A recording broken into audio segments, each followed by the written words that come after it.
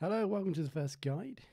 In this small section, we're just going to get started developing utilizing HTML, CSS and Bootstrap. First of all, we're going to need some software to develop. Now we can use absolutely any piece of software. We could use Microsoft Word if we wanted to. But for simplicity, let's just go for Notepad++. A simple piece of software. So we're just going to download the latest version and install.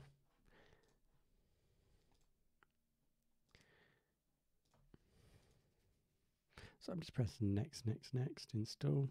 Apologies for the speed. If it's too quick, just keep pressing next.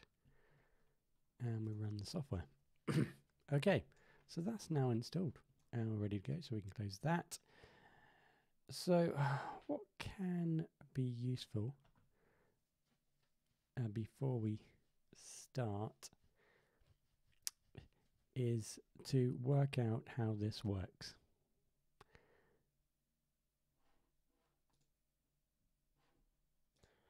So after a short break there, I worked it out.